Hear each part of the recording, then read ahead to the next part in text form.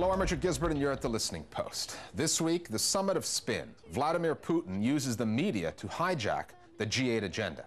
Outsourcing journalism, reporting on California city council meetings from India. The one-liner the Chinese authorities didn't like. And the Japanese take on Tetris, a video game turned into a game show. Welcome back to The Listening Post. In some ways, it was a typical G8. Inside the cordons, the meticulously choreographed photo opportunities, the carefully written communiques. Outside, demonstrators bent on shifting the media's focus and getting their concerns on the political agenda. But what set this G8 apart was what happened prior to the meeting. Russian President Vladimir Putin had everyone talking about missile defense and the prospects of a new Cold War. And he used the media to do that. That's our starting point this week and the focus of our news divide. The media spin doctors who tried to seize the initiative at the G8, starting with a dinner at the Kremlin and ending in a small town in Germany. Leaders of 8 of the world's richest countries arrive in Germany for the G8 summit. For every leader attending the G8 summit, there are more than 100 reporters. Do you need to have 800 reporters there? Certainly not, you know. There is a sort of almost iron law that the number of journalists covering an event is probably in inverse relationship to the importance of the story, and as a result, there are a very large number of journalists at these events. I've never really enjoyed covering them because, much like covering the Academy Awards, it must be said, or something like that, in that you cannot get beyond what's being said to you from the podium very easily. The G8 feels a little bit that way. You think, why are we all spending our time listening to the exact same sound bites when we could be sitting back in our bureaus watching these same sound bites on CNN, scribbling them down and so on, or we could actually be out in the field writing on something that nobody else is. However, there was a wild card at this year's summit, and it was dealt before the G8 even started. The Russian president let it be known that if the U.S. and its allies went ahead with plans to establish a missile defense system in Central and Eastern Europe, Russia would re-aim its missiles at Europe. That message was delivered through journalists who the Kremlin summoned to Moscow, one from each G8 country. I got a call on my cell phone from somebody from the Kremlin, and all he said was, at 3:45, come to Red Square. There's a door in the Kremlin wall. Beside it, please wait and stand beside that door. You will be ushered through the door and taken to the president's country residence. It sounded very John le Carré, very cloak and dagger. Well, we'll find you in Red Square, you know, I thought. And it'll be about a 2-hour drive and that sort of thing. And there it also got quite unusual. We were deposited in this antechamber, this reception room. I likened it to the mood almost to Tony Soprano's living room or something like that. It was redolent of the bad old days of Russian government under Yeltsin. Over a 2-hour dinner, Vladimir Putin used the assembled journalists to deliver a message that effectively reset the G8 agenda. That the headline sentence, his warning that if the United States placed this missile shield facility in Central Europe, he would target his country's arsenal, including potentially nuclear weapons, at locations in Europe for the first time since the USSR. That was obviously something that he had planned well in advance. Putin felt he had to get in, and what he did say was something that his military chiefs had said some months before, but that if the Americans went ahead, he would have to re-target his own missiles on Europe. And that was obviously a dramatic ratcheting up of the rhetoric we'd ever heard from him. And it was very successful. I mean, I think many people then thought this was a sort of Cold War G8. Our paper put it on the website on Saturday before, and it was probably the biggest hit we've had all year. The Guardian, which was not at the interview, made it a gigantic type headline on Monday morning. It was what we call Jesus type, you know, the big letters that said the new Cold War. I would say most of the world's media dropped everything for this on the Monday. For the Kremlin's media strategists, it was mission accomplished. And by the Tuesday before the summit, the American president was in Prague, forced to follow the Russian agenda. Russia's not our enemy. The enemy of a free society such as ours would be a radical or extremists or a rogue regime trying to blackmail the free world in order to promote its ideological objectives. Mr. Putin is very good at playing the chess game of international politics and using an interview like this to accomplish rhetorical tasks. He certainly managed to make his dispute over the missile defense system the main item on the agenda of the G8. And remember, that had not been an item on the agenda of the G8. It was going to be climate change, it was going to be aid for Africa. Those things did end up popping up, but they were certainly overshadowed by this business of the radar base in the Czech Republic and the surface-to-air launcher in Poland. And again, he seemed to be thinking 2 moves ahead in this chess game. It successfully captured the attention of the Western media ahead of the summit and during the summit, when the counter proposals were made by President Putin. They showed the essence of the Russian position. We can see that in during the summit and later on, there is much less rhetoric about Cold War looming in the Western press.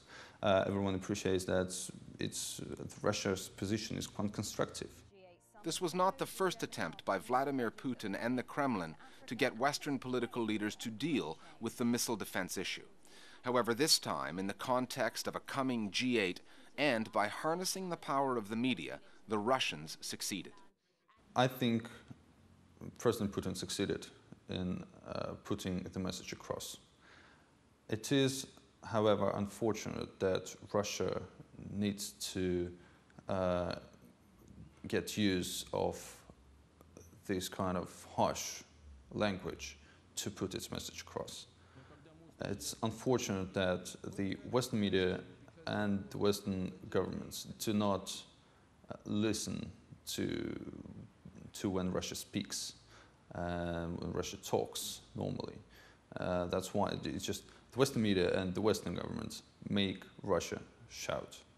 What is ironic is that Vladimir Putin's message was delivered through the Western press with the help of a Washington-based public relations agency.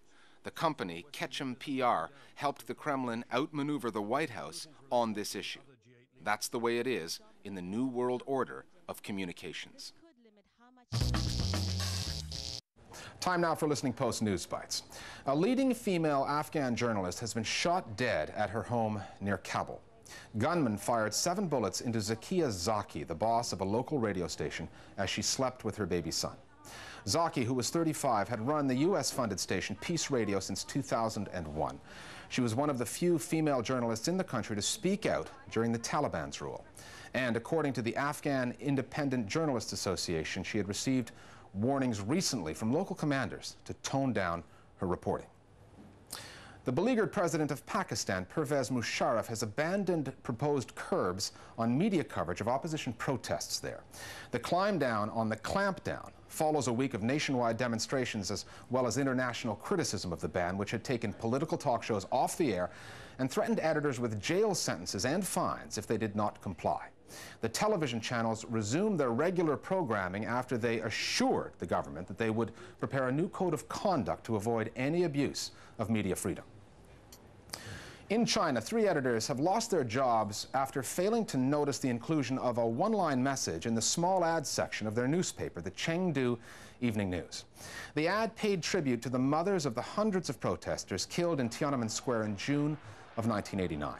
It said, "Saluting the strong-willed mothers of June 4th victims." The publication of the ad contravened a law that bans any public mention of Tiananmen Square and the pro-democracy protests.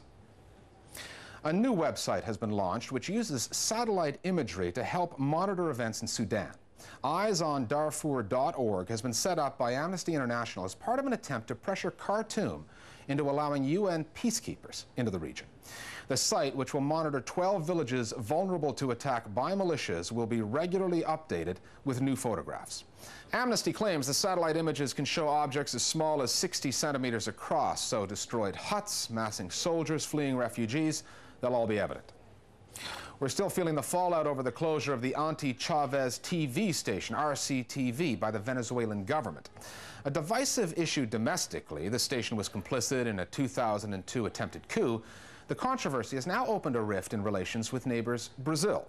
The Senate there called on President Chavez to reconsider the shutdown of the station. Chavez responded by telling Brazilian legislators to mind their own business and stop taking their political orders from Washington. Also checking in on this story, our Global Village Voices. Basically, the Danish news hasn't really covered the case that much, but when they do, it's mostly distortion and sometimes lies.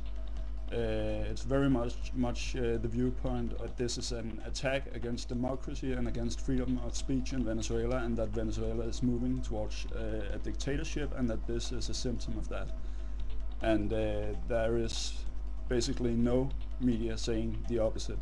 Personally, do not agree with the decision of the Chavez government not to renew the license of RCTV for various reasons. RCTV were heavily involved in the coup in 2002, which saw approximately 60 people dead and hundreds injured, including the kidnapping of the president. RCTV not only manipulated footage, they were actually publicly thanked by the coup plotters. They met with them on numerous occasions. So I think RCTV's managers, editors and journalists really have a lot to think about. In my view, they should be in front of a court of law made accountable for their actions. If you have progressive ideas and you recognize that there is a problem with the concentration of the communication, entertainment, information industry in a few hands, that in practice these few billionaires owning the vast majority of the mass media have used it to exclude the vast majority of the people from access to these tools, and also to brainwash them, to control their minds in the interests of the few, then you have to support what's happening in Venezuela. If you have issues with global media and would like to be one of our Global Village Voices, then email us at listeningpost@aljazeera.net. If you have the technology, webcam, video, or even camera phone, we'll provide you with the platform. Coming up in part 2, outsourcing the news.